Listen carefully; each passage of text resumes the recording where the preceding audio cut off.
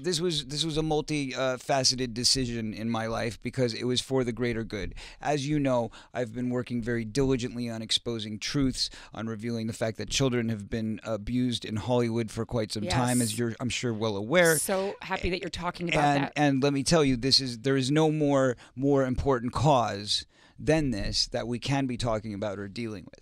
So the point is that is my mission in life. That is my goal. That is what I believe I've been put on this earth to do. Is, you know, I went through the abuse. I suffered at the hands of abusers. My best friend was raped, and his life is gone as a result of abusers. And so for that very fact, I feel that, you know, God put me in this place to have this mission so that I could be the guy to expose it. Why? Probably because I don't have any dirt under my nails. There's nothing that anybody could ever say about me, right? Like bring up some crap from my past, like, oh yeah, but what about the time when you raped that girl, or right. what about the time you did this? You. Right? Correct. There's nothing. Sorry, folks. There's nothing. Zero. So you can dig all you want, but you're never gonna find it. And that's why I was chosen. That's why I went through all the crap that I did. That's why I suffered. That's why I had such an abusive, terrible childhood. Because at some point, somebody up there or whatever knew that I was going to be the guy to have to expose this stuff. The brave soul. So the point is that now I'm doing it and I'm making this documentary. And when I started the documentary 2 years ago, you know, it all started with I was going to do a film about it because I was on tour, and it was really the last thing I wanted to do. I wanted to continue my tour. I had a hit record. Everything was going great. And then all of a sudden the Me Too movement started, and then it was like, oh, well, now you got to talk about this. And I'm like, I don't want to talk about this on tour. And they were like, yeah, well, now's the time. Time's up, da-da-da-da-da. And I was like,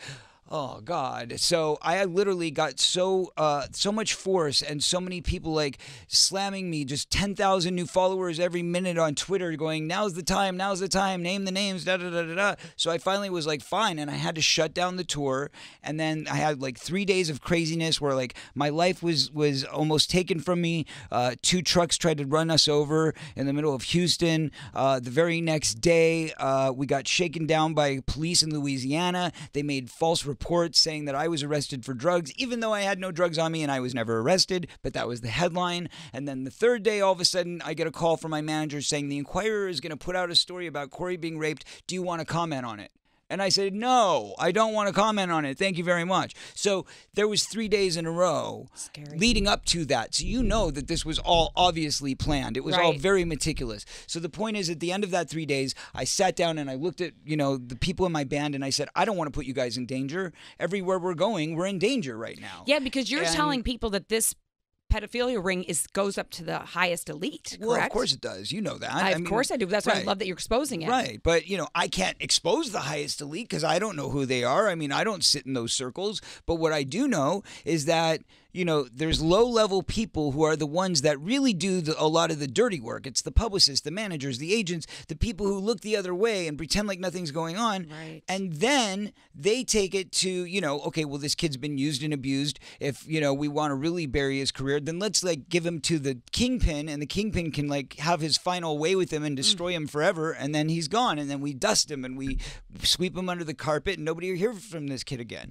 And that's the system. And you've named names. Correct? I have named names, but I've only named my abusers because that's all I legally can do at this point. But that said, the documentary will go further, and the documentary will name Haim's abuser, and it will lay out all the evidence and all of the witnesses who are aware of this abuser and have known about this since Haim told them about it himself. So there's a lot of reports, there's a lot of history, and there's a lot of information that needs to be heard so that I can finally say, this is the guy who done it, right? Right. And are you surprised? Because I know after your book, after you did the choreography, that you were somewhat surprised that your colleagues, you didn't have hundreds of them saying, oh my God, we didn't know. How can we help? How can we get involved? Nobody. I can't believe it. Nobody stood with me. And I can believe it. And it's bullshit. It's disgusting, isn't it? It is. It's disgusting. Freaking disgusting. Because you know it's still happening. Of course it is, but here's the point. So what happened was after, you know, we were going to make a movie, and it was going to be a $10 million movie. So I did this big campaign, said I want to do a $10 million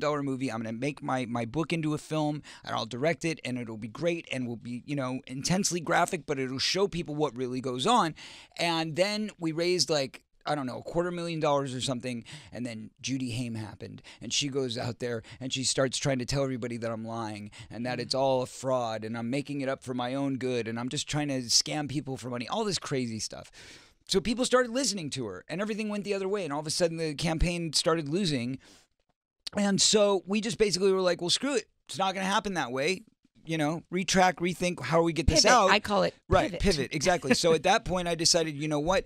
Well, first of all, she created an entire conspiracy against me with all these people involved who were then claiming false claims, making accusations against me. So I had to take all the money that I had raised and spend it on defending myself in court, defending myself through publicists, getting security around me because there were death threats and death attempts and all this stuff.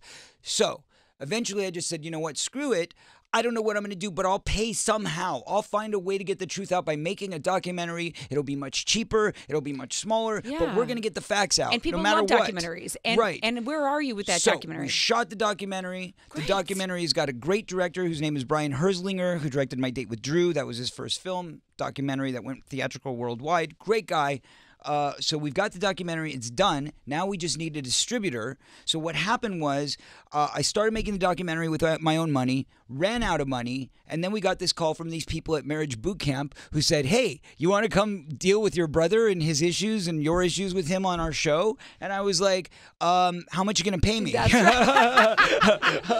You know what? I love your honesty because that's exactly how I've worked. Right. Like, my son was diagnosed with autism. I needed speech therapy money. I'm like, I'll take that. That really gross movie just to pay for the speech therapy. I'm not saying Marriage Bootcamp is really gross. I'm just saying, movie was. Right. I'm just saying you got to sometimes make sacrifices for the greater good. And no, I didn't want to go back on reality television, but I did make a sacrifice for the greater good. And did you learn something? I hope that it's therapeutic. I hope that it's positive, and I hope that, more than anything, my brother gets some healing from it, because that was really the motivating factor, was like, yes, I can do this for the greater good, and maybe it will actually help my brother and I's relationship, which would be great. Jenny McCarthy Show. Oh!